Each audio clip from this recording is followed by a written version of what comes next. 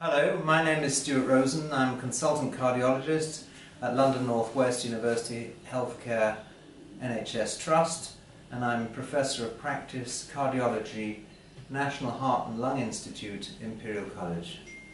I'm going to speak to you today briefly about inotropes, why we use them, which ones to use, when to use them, and for whom. Now, the first little bit of background information you need is to think about how the circulation operates overall, and in particular to appreciate that we need enough cardiac output to fit the demands of any given situation. Cardiac output itself is the product of stroke volume, how full the heart is per beat, multiplied by heart rate. There are a number of factors influencing stroke volume. These include the preload, the extent of filling of the heart before the beat, afterload, the resistance against which it contracts, and contractility, the overall pumping power of the heart.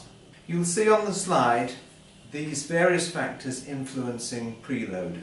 They include the background pressure in the venous side of the circulation, which in turn reflects the compliance of the veins and the pressure within the chest, atrial contractility, heart rate, aortic pressure, and overall compliance of the ventricle. Those are the determinants of preload. Within the physiological range of activity, any increase in end diastolic volume will bring about an increase in stroke volume for a constant heart rate.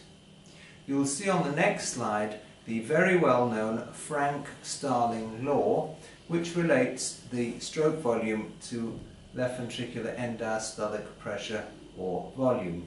In essence, the heart empties everything that is put into it in circumstances of health. Afterload, in simple terms, is the resistance offered by the systemic circulation to cardiac output. Again, this will vary according to circumstances of pressure within the ventricular chambers and with the systemic pressure. A number of factors influence contractility, the heart's ability to pump in an appropriately powerful way. These include calcium release within the cells, which in turn is related to stimulation of beta adrenoreceptors.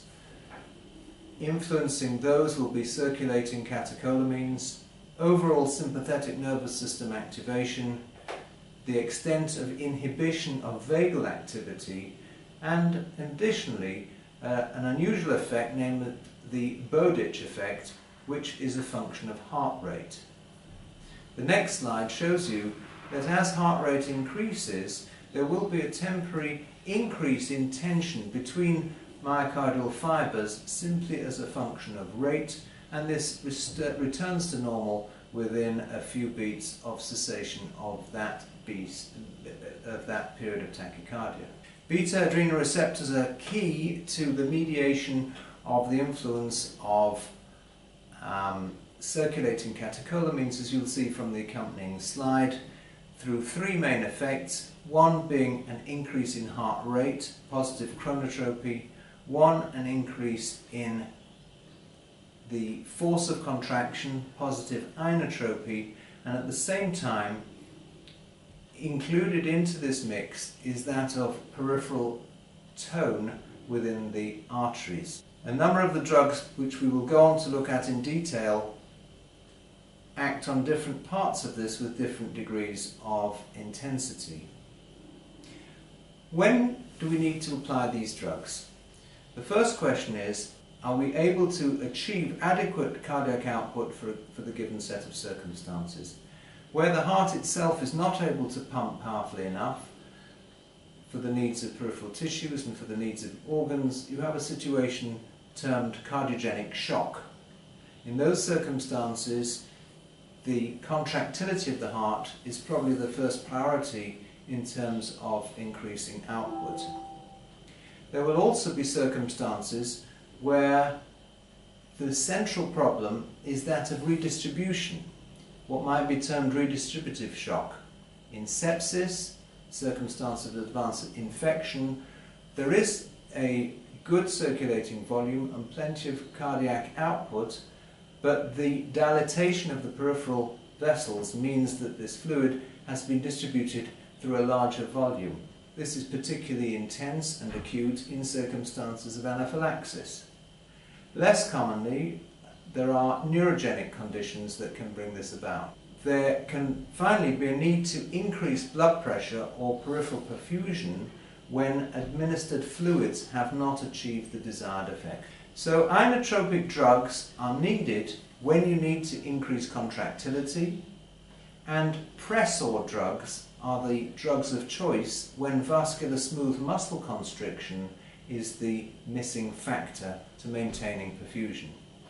Finally, vasodilator drugs will allow a reduction in vascular resistance, be it venous or arterial, to allow the heart to function more effectively.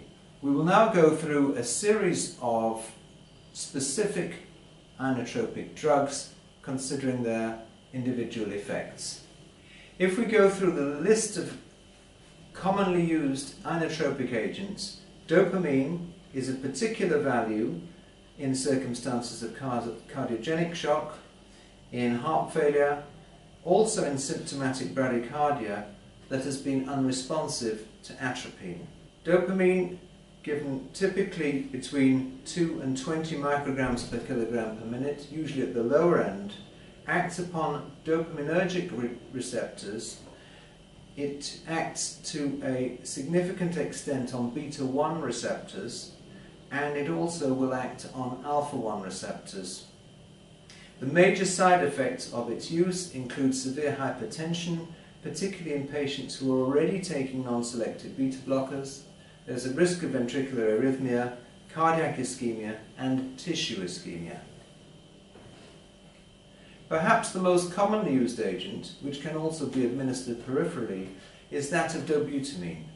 It is of particular appeal in circumstances of low cardiac output, for example decompensated heart failure, cardiogenic shock, sepsis-induced myocardial dysfunction, and again, if necessary, symptomatic bradycardia, and is administered in doses varying from 2 to 20 micrograms per kilogram per minute intravenously up to a maximum of 40. The principal receptor upon which this drug is effective is the beta-1 receptor. It is also, to a lesser extent, effective on peripheral alpha receptors.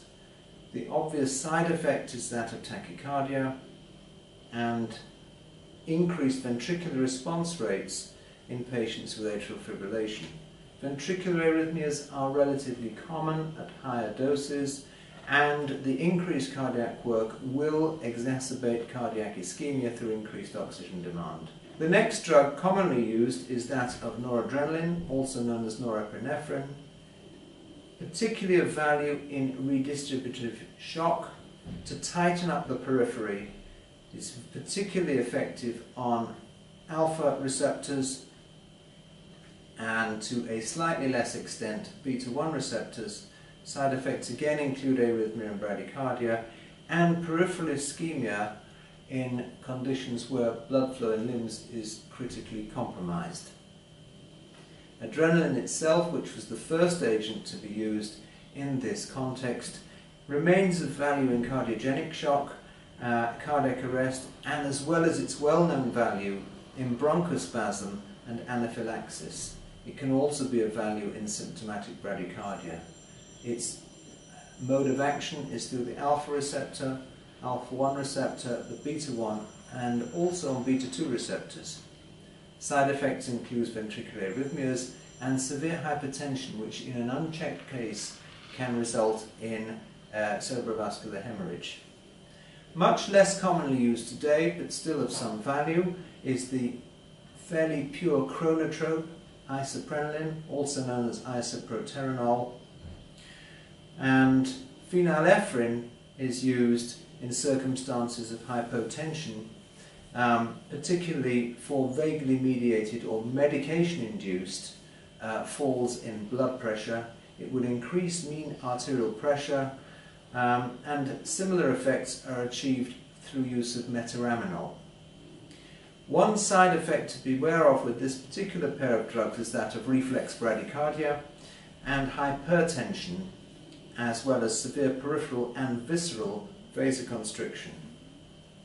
In intensive care use, the phosphodiesterase inhibitors milrinone and amrinone are well known and of value in circumstances of low cardiac output but with some continuing peripheral vasodilator action. Side effects again include ventricular arrhythmias and in unusual circumstances cardiac ischemia.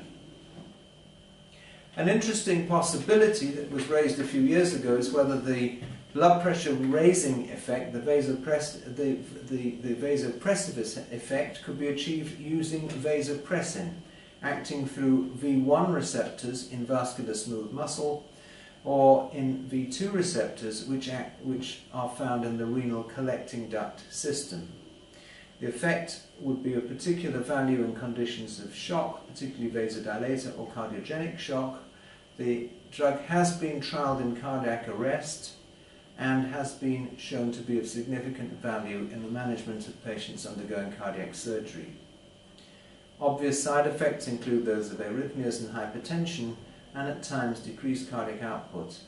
The argument for its use is that the desired effects can often be achieved with less of an increase in myocardial oxygen demand than through traditional sympathomimetic agents.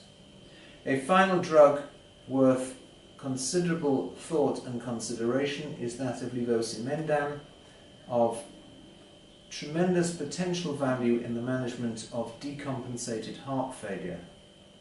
This drug, a calcium sensitizer, effectively improves the quality of contraction within the myocardium and thereby enhances cardiac output. Side effects potentially would include tachycardia, enhanced AV conduction and hypotension. A number of slides have been added to this presentation that will demonstrate the effect at the cellular level of sympathomimetic inotropic agents and phosphodiesterase inhibitors. These show the relationship between the stimulation of the adrenoreceptor, the cyclic AMP second messenger system within the cell, the activity of SERCA and the mobilization of calcium within cells, and the effect of these movements on mitochondrial function within the cardiomyocyte. The signal transduction pathways are included among these slides, as well as the interplay between excitation, contraction, coupling, and mitochondrial energetics. Within this context, you will also find slides that show the action of the oldest of positive inotropic agents, namely cardiac glycosides, characterized particularly by digoxin, the role of action, the mode of action of levosimendan, the most modern expression of this mechanism, and a number of slides which point to the future through a novel agent, omecamtiv mecarbil, which is being investigated currently in relation to amplifying the mechanochemical cyclic properties of myosin. I hope you have found this talk of value, and please look through the slides to obtain your take-home messages of the value of inotropes in the range of clinical conditions which you will meet. Thank you.